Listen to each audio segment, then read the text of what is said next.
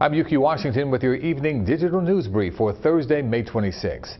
Students in parts of the Delaware Valley led protests today to call for gun control measures in the wake of the Texas school shooting.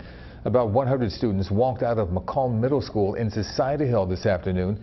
They walked around the school chanting, "No more silence, end gun violence." Their protest comes one day after lawmakers in Harrisburg failed to pass 4 gun control measures. Philadelphia police are trying to unravel a mystery. In Southwest Philadelphia, a woman found a teenager's body inside a home last night on the 2300 block of Bailey Terrace. The victim is 16 to 18 years of age.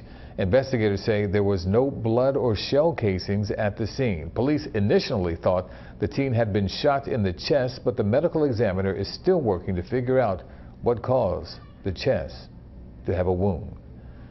A dirt bike rider accused of killing a teen skateboarder in a hit-and-run crash in North Philadelphia has surrendered to police. Prosecutors charged 19-year-old Kevin Rubio with homicide by vehicle, involuntary manslaughter, and other crimes.